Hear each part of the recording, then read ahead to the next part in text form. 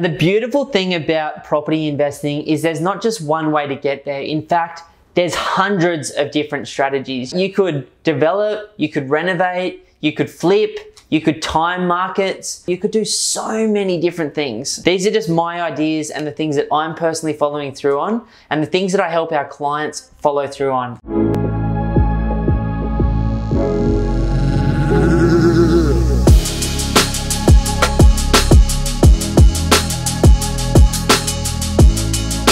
When I first got started as an investor, I thought that I had to literally own 10, 20, 30 properties to be financial free. And this was off the back of reading books like 10 properties in 10 years, 0 to 100 plus properties in 3.5 years. And that was all of the literature around. There weren't videos like this. There weren't the amazing podcasts out there. There weren't the amazing blogs that are out there now. So in today's video, I want to show you just how easy it is to achieve financial freedom with two completely different but similar strategies to get from where you are today to where you want to be, which financial freedom to me is all about slowing down, deciding where you want to be and creating choices in your life. Now, for some of you, you may just want to sit on a beach for the rest of your lives. For others, maybe it's to find more meaningful work, to spend more time with your kids, to volunteer your time, to start a business, or maybe you want to go really hard and create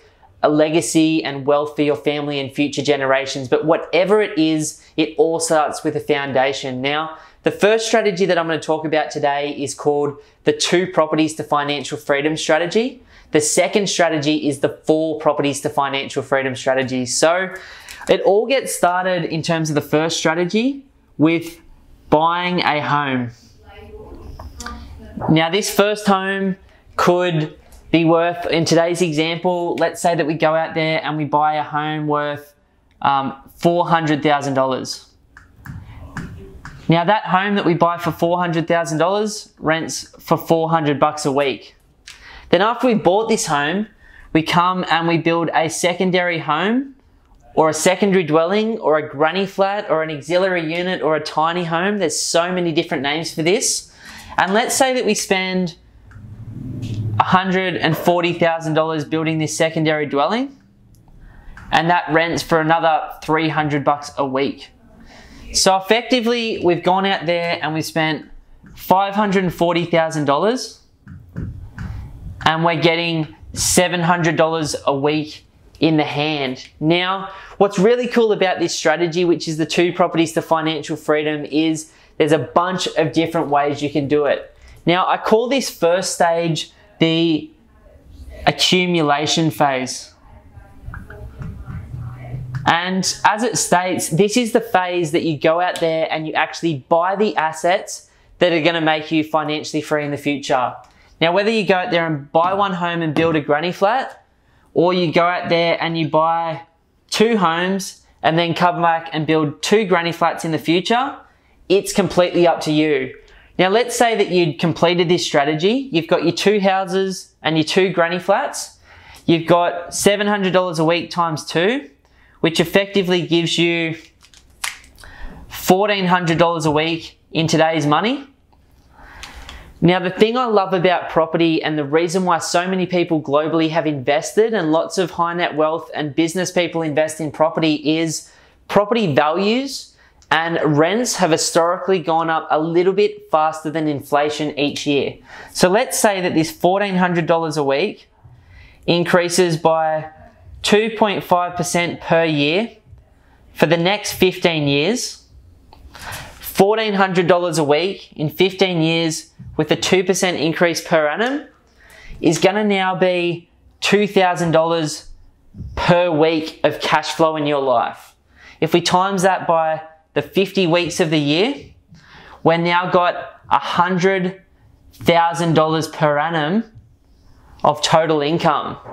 Now, that is stage 1 where you go out there and buy the properties, and this is how you get towards that $100,000 per annum of passive income in the future, which takes you from after you've completed step 1 to what I call the consolidation phase. And all consolidation phase is okay, I've got these properties, I know in the future, based on this scenario, they're going to give me about 100 grand a year of income.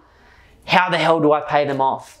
And that's what phase 2 is all about: consolidation, paying off the debt as quickly as you can while still having an incredible lifestyle. Now, what I love about this type of property, if you were to put down a deposit in cash and you were to set it as an interest-only home loan, there's going to be some extra money coming in because you've got $700 a week of income on whatever your debt position is going to be. Now, in the consolidation or the second phase, you can use that extra surplus income to pay off some debt. You can use the tax benefits that the brand new granny flats give you each year to pay off some debt.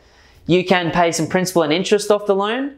You can chip in a little bit more of your own money each year. There's so many ways that you can pay off these properties fast. I can't see anyone not being able to execute this strategy over the long term.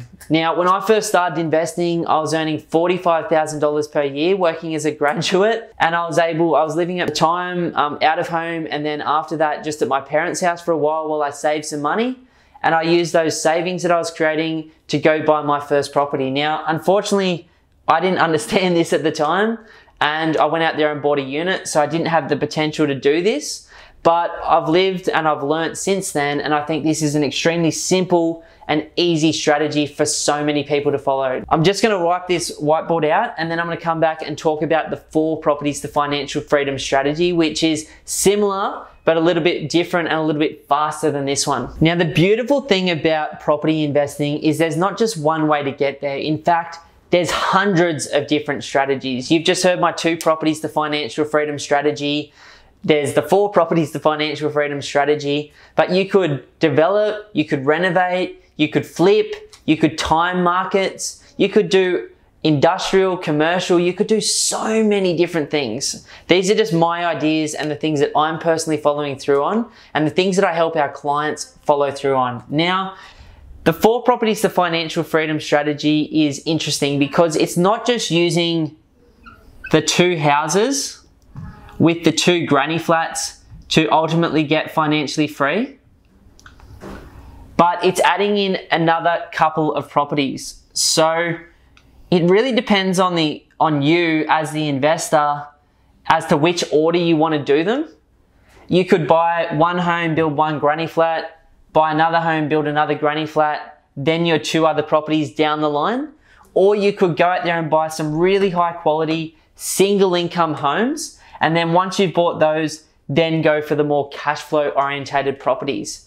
Now, this is the accumulation phase, or this is phase 1 of this particular journey. Again, we know that if we follow the numbers from the 2 property strategy, these will be getting us 100 grand per year of income. Or you could potentially keep all 4 of these properties in the future. And yes, these aren't going to rent as well, but these could be really, really high quality blue chip assets that create wealth and security for you in the future. And you could sell them or you could pass them on to your children. What I love about this strategy though is it speeds things up. So you've got 2 choices at this point. Once you've accumulated the properties in phase 2, and I'll just get my little red pen out. I'm getting a bit muddled up with my pens here. Is you can do it the easy way,